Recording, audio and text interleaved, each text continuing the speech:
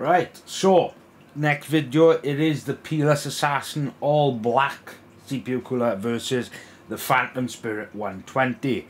So what we're going to do first is have a look at the differences in the coolers, then we'll get directly into the thermal benchmarks. So continue to watch.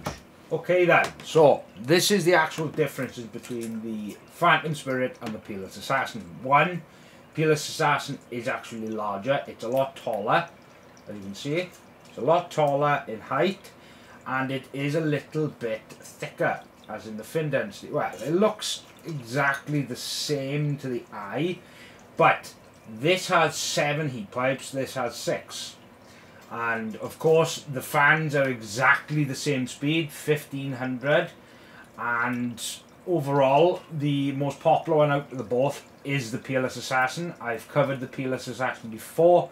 I've done it against the Noctua Redux cooler, and I've also reviewed the Peerless Assassin. Make sure to go check those videos out by here. But overall, the overall difference is the fin density is very similar, but the Peerless Assassin is actually larger. So let's get directly into the thermals, and we will check to see if you guys should buy the Phantom Spirit or the Peerless Assassin. So continue to watch.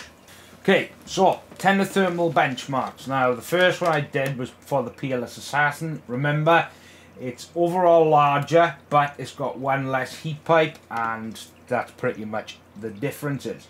So, for a Cinebench R23 run, I did do this with the 5600G with PBO enabled. The idles were 33 Celsius, the max was a 62 Celsius. I also did Blender Classroom. The idles were 34 Celsius. The max was a 59 Celsius. Blender BMW, the idles were a little bit lower, so they were 30 Celsius, and the max was a 59. And 3D Mark CPU test, the idles were 33 Celsius, and the max was a 54 Celsius. Next is the Phantom Spirit SE120. This time it's for Cinebench R23. Exactly the same setup. Idles were a little bit lower. Actually 2 degrees lower. So it was 31 Celsius. The max was a 62. No difference whatsoever when it comes to the max. Blender Classroom. The idles were actually lowered again at 31. So there was another 3 degree difference, sorry. And the idles were 31. The max was a 58 Celsius. Blender BMW. The idles were higher on this. The idle was a 34.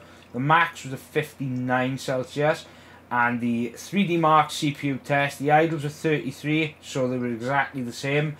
But the max was a 53 Celsius, which was a degree over the Peerless Assassin. So that's done for the benchmarks. Let's get back into the rest of the video. Okay, see the benchmark results. Now, which one's the best? Well, both of them. They're both exactly the same. Yes, the Phantom Spirit does have an extra heat pipe, but in this scenario, that did not mean anything. So, when it comes to my benchmark testing, I do all the thermal runs, then I jot them down on my tablet as notes. So, if anyone actually says, like I had a comment on the Frost Commander review saying that my numbers were pointless, well, they weren't, because I've got all the benchmark results, the thermals, all down on my tablet, which that is what I use to do my results. So if you think my videos or my results are actually pointless, they aren't. I'm not gonna sit here and put you guys through a 20-minute video of me doing benchmarks. It's not going to be something you guys are interested in. You just want to know the results and then move on. So let's continue. Both of them fantastic air coolers, but the Peerless Assassin is the most popular. Of course, it's one of the first CPU coolers I received off Thermalright. I received the ARGB version, the white, which is very, very gorgeous. But what I will say is the all black version is absolutely stunning. Look at it. Oh, it's got like an air of premium on it. Now, of course, Thermalright, they're trying to become like Noctua, and of course I've got a Noctua product here, and of course they are higher quality, but Thermalright are definitely getting there. So, I hope this video made this decision easy for you, which air cooler to go for. Personally, I would go with the Peerless Assassin because it's the best one for the price. So, don't forget to subscribe, don't forget to like, and always, I hope you guys have a fantastic day. Goodbye.